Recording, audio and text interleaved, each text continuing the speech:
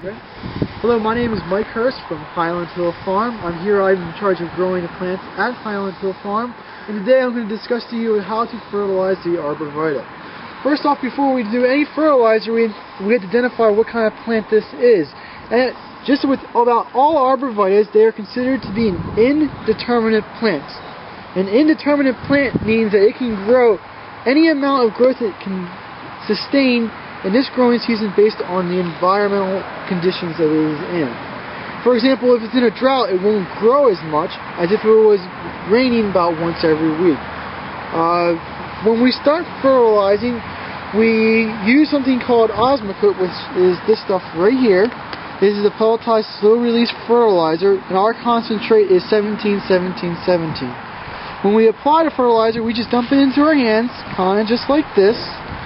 And we go over and we just do a light application just to the surface of the plant, just kind of like that. We don't need to put a lot on because there's enough in here for the plant to survive. And we just spread it around just like that. Not a lot.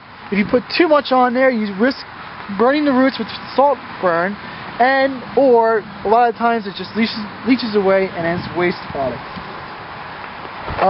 With fertilizing plants, it is important for greenery and for growth, but predominantly the number one factor that plants have for growth is the amount of water, either too much or too little.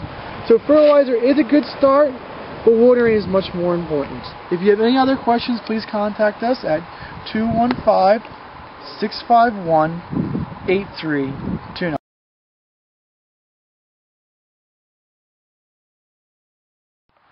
Do you need a deer-resistant windbreak or barrier that's going to help you save energy by cutting winter heating costs? Well, Arborvitaes, cypresses, and cryptomerias may be part of your solution. Many Arborvitaes are really eaten hard by deer. That variety is usually called the American Arborvitae, or one of the cultivars known as the emerald green, and they do get eaten very badly. But some cultivars don't get eaten as much, and this is one of them. It's a cultivar called a green giant Arborvitae. It's a very fast grower, and the deer don't like it because it has a bitter taste. The same thing happens with the Highland cypress. It's a fast-growing cypress, and it is deer-resistant. Another one is the cryptomeria. This is Cryptomeria yoshino. It offers very good deer resistance. Now, these plants are really good for windbreaks and barriers because they grow exceptionally fast. They can grow 3 feet a year. And again, we have different varieties. This is a green giant. Now, this is another type. This is called the Western Red Cedar Zebrina. So as you can see, we grow quite a few of them. These are just a small batch of what we grow here at Highland Hill Farm. And of course, we have the deer ravaged and really eaten hard, the emerald green. And we grow thousands of them, so we're not going to run out of stock here. And this is Bill. He's our irrigation expert. How's it going today, Bill? Checking things out. Okay.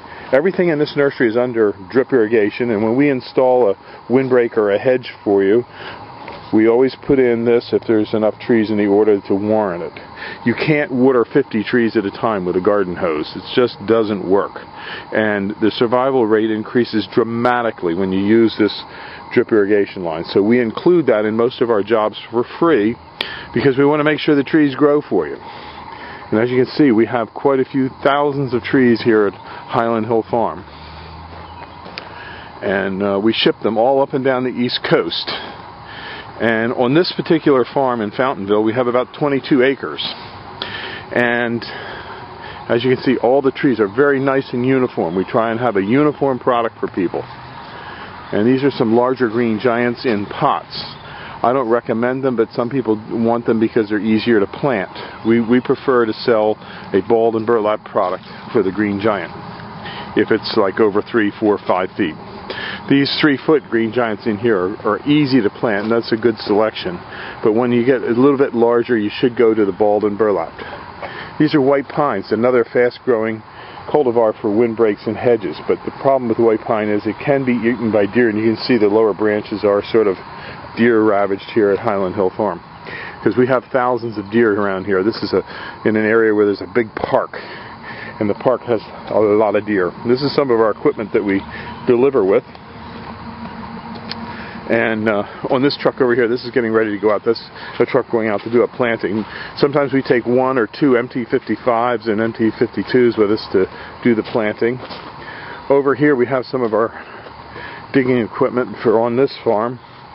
This is an S250 Bobcat, and behind it we have our big tree spade. And this is what we use to dig big tree balls with. We also raise a lot of real large eastern red cedars, as well as the larger green giants. This is it shows a little bit of deer damage on it, but not too bad. Grown in this area here, right within about a mile of this particular farm. In this area here we have a couple hundred acres, and in Bradford County we have a couple thousand. And we ship all up and down the East Coast, from North Carolina up to Boston. These are a fast-growing, deer-resistant tree. This is the Norway spruce. So give us a call at 215-651-8329 and get started with saving money with a windbreak and a barrier.